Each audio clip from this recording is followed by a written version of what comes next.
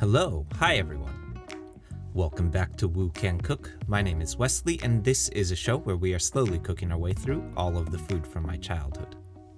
Today we're diving back into our series dedicated to deconstructing Americanized Chinese cuisine with a shot at the PF Chang's dish known as ginger chicken with broccoli.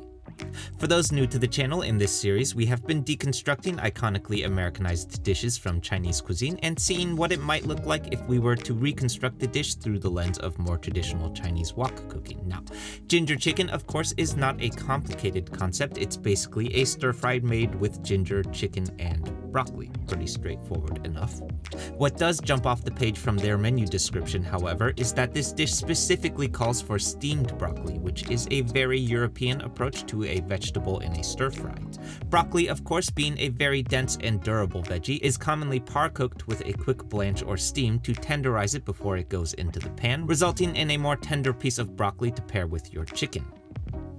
My personal favorite way of stir-frying broccoli, however, is to slice it into longer, thinner spears, replicating the size and shape of Chinese broccoli, or gailan, which is a little bit more friendly in flash cooks and stir-fries. So, today I thought I'd do something a little bit different, and instead of trying to come up with a better version of ginger chicken, what we're gonna do instead is cook the exact same dish with the exact same ingredients, but using two wildly different approaches to wok cooking, one using steamed broccoli florets, and the second approach using flash-fried broccoli spears. The result, I hope, should be an interesting dive into how to cook broccoli. Okay, so let's get into it. I just try and think of nice things like pine. Let me see nice things. Daffodils, green meadows, raindrops on roses, whiskers on kittens, cream colored. Okay, so kicking things off here first with our steamed version of ginger chicken, we're starting off with some aromatic veggies here to first form the fundamental aromatics of our stir-fry. This is 4 cloves of crushed and minced garlic to start, followed by 1 inch or about 1 tablespoon of fine minced ginger, and finally 4 green onions, which we're separating by their whites and greens, then slicing the whites up thinly for our stir-fry and the greens on a bias for our finishing garnish. Next up, moving on to our broccoli here. Once again, in the PF Chang's version, they are making use of broccoli florets, which is to say essentially a shorter stem portion with a wider leafy portion on top. I like to call these the tiny tree shape. Due to the wider and chunkier shape that we have here though, these florets need a longer cook time to tenderize, making it less ideal for a flash fry. If we were to try and just stir fry these right away, they'll probably come out undercooked and chewy, hence the steam coming up. Next up is our chicken. Now, if I had to guess, I'm pretty sure that this is white meat chicken breast that they're using in the PF Chang's version, but this is some chicken thigh that I'm going with instead, which will have a little bit more fat, resulting in a better wok hei later on. More on this in a moment. We're slicing this up into half-inch pieces, then adding to a mixing bowl so that we may assemble a quick marinade for this next. I'd really like to try and highlight our ginger and garlic aromatics for our stir-fry today, so I'm going out of my way to keep our sauce and marinade elements fairly light and bright today. Going into my mixing bowl here is my go-to marinade with no bells and whistles at all. This is 4 tablespoons of soy sauce to start, followed by a half teaspoon each of white pepper and cornstarch to round it all out. I'm mixing this up to combine, then setting it aside to marinate for 30 minutes while we dive into our sauce next. Alright, so like I mentioned earlier, I'm going a bit out of my way to keep our sauce element pretty light and bright here to sort of highlight our ginger and garlic aromatics coming up. It is in the name after all.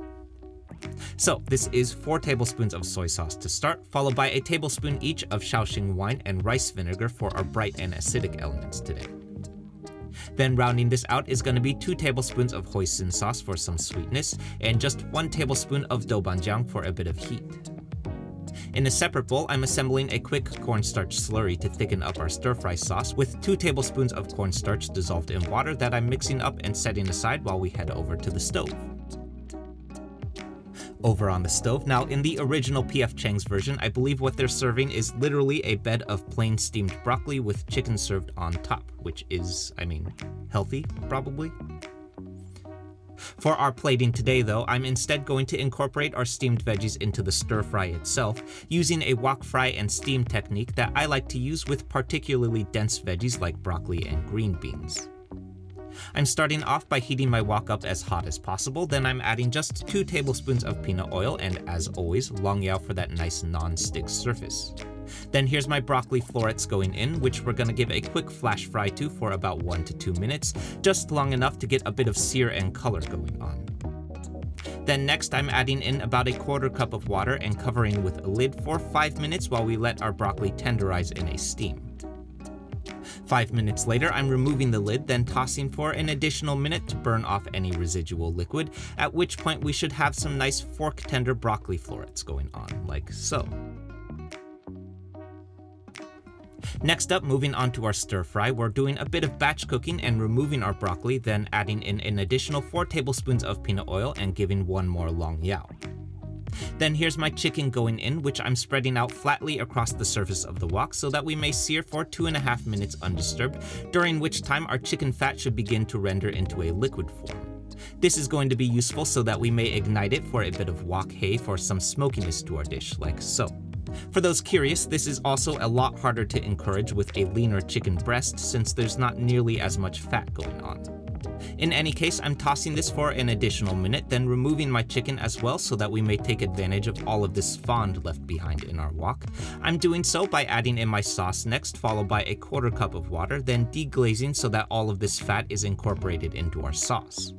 Then next, we're letting this all reduce briefly for another 1 to 2 minutes, then removing, reheating, and doing 1 more long yao for our third and final batch cook. Finally, here's my aromatic veggies going in. This is my garlic, ginger, and the whites of my green onions, which I'm tossing for 15 seconds until nice and fragrant.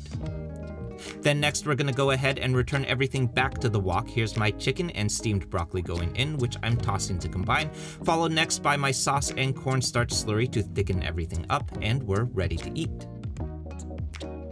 Okay, so to be completely honest, I think we actually strayed pretty far from our original PF Chang's rubric, which is truly intended to just be chicken breast on top of a bed of plain steamed broccoli, which is bleh.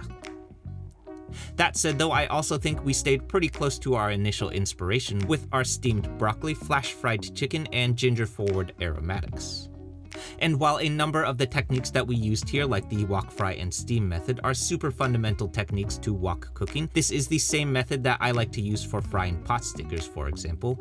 We were also able to incorporate a few Eurocentric techniques as well, like deglazing our fond. The result is a tender but toothsome piece of broccoli paired with a smoky, light and bright chicken and ginger stir fry that all comes together in a single wok.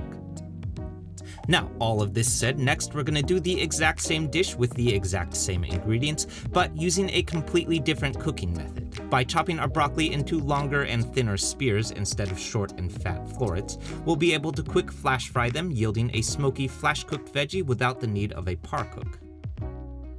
Okay, so like I mentioned, our ingredients are for the most part going to stay exactly the same, so I'm just gonna quickly run through this bit. This is 4 cloves of crushed and minced garlic, followed by 1 inch or about 1 tablespoon of fine minced ginger, and 4 green onions with the whites sliced thinly for our wok fry and the greens reserved for our finishing garnish. Then next, this is 2 medium chicken thighs that I'm slicing into thin strips, adding to a mixing bowl and combining with a quick marinade of 4 tablespoons of soy sauce and a ½ teaspoon each of white pepper and cornstarch. Finally, for our sauce, this is 4 tablespoons of soy sauce to start, followed by a tablespoon each of Shaoxing wine and rice vinegar, and finally rounded out by 2 tablespoons of hoisin sauce and a single tablespoon of doubanjiang. Next, last up is the only ingredient that we're approaching differently here. This is our broccoli, which this time I'm leaving a large portion of the stalk still attached, then slicing into these long, thin spears by removing any thicker portion of stem and slicing the whole thing in half, like so. The thinner shape here is intended to replicate that of Chinese broccoli or gailan, whose long, thin shape is a little bit more ideal for flash frying on high heat. Over on the stove, I have my wok heating up as hot as possible, then I'm adding 4 tablespoons of peanut oil and, as always, long yao for that nice non-stick surface. Then this time, I'm starting things off with a sear to my chicken thigh carefully, holding back as much liquid as possible to avoid oil splatters. Then we're spreading this out evenly across the wok, searing for 2.5 minutes undisturbed and tossing once our fat begins to render for our nice smoky wok hei. Ooh. Next up, since our chicken is already in the wok this time, I'm gonna go ahead and saute our aromatics with our chicken by shifting everything to one side of the wok so that we may make good solid contact with the wok surface. This is gonna help open up the aromatics of our veggies today. Here's my garlic, ginger, and the whites of my green onions going in, which we're sauteing for 15 seconds until nice and fragrant before letting this all combine with our chicken. Then I'm tossing this all to combine for another 1 minute before removing, reheating, and giving one more long yao for our second and final batch cook. Here's my broccoli spears going in this time, which we're sauteing for 2 to 3 minutes, just long enough to cook off some of the rawness to the broccoli. I still want it to have a good amount of bite and crunch when we plate it. Finally, I'm adding my chicken back to the wok, giving a quick toss to combine, then following up with our sauce element plus my cornstarch slurry to thicken things up, and we're ready to eat. Okay, so while this might look like a very similar result as our first attempt, it is, after all, the exact same ingredients. I think they actually taste pretty wildly different on the plate. Our broccoli this time is not soft and tender, but crispy and crunchy. Our flash cook without the par cook leaves it still fairly crisp, but the longer and thinner shape still aids in letting it cook the dense veggie through. Then, since we didn't reduce our sauce element in fond as we did with our first attempt, I think there's a little bit more brightness to our stir fry this time, where that rice vinegar and Shaoxing wine really shine through. Personally, to my taste, I think the second attempt is a little bit more like what I would expect from a Chinese stir fry. Crisp, flash-cooked veggies are a fairly iconic part of wok cooking after all. Truly though, both versions are absolutely acceptable stir fries in my book, so really I hope that the takeaway here is that a stir fry isn't just about the ingredients that we use, but also about how we go about using them. A small change in the way that we prep an ingredient can yield wildly different results in the way that they cook, and ultimately the way that they taste.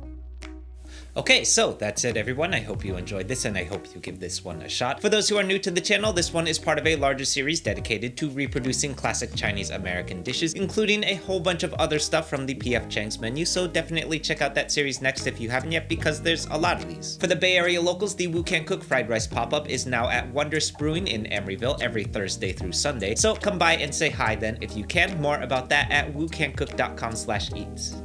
As always, like, comment, subscribe, share, be nice interneters, and I'll see you soon.